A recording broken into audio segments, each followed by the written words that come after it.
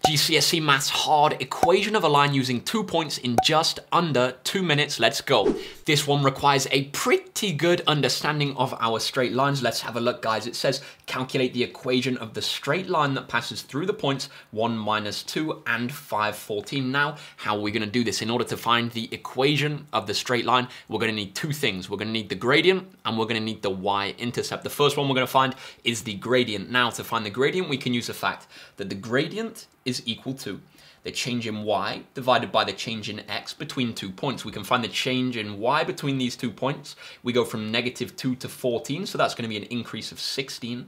And we can find the corresponding change in x between these points. We go from 1 to 5, so that's going to be an increase of 4. So we can work out our gradient. 16 divided by 4 is going to be 4. So we know the first part of the equation of this line. We can say that y is equal to 4x plus c. That's because m, the number next to the x here, is the gradient, and we've worked out that that is 4. Now, how can we find the value of c given this information? What we're going to need to do is substitute in one of our points. It can be either 1, and use that to find out c. Let's choose this point here. This point here has x equal to 1 and y equal to -2. So we know that when x is equal to 1, we're going to have 4 times by 1. Y is going to be equal to -2, so we have -2 in there for the y plus c. I did that in a bit of a funky order, but hopefully it made sense. So what can we do now? We can solve this equation for c. We have -2 equals 4 plus c.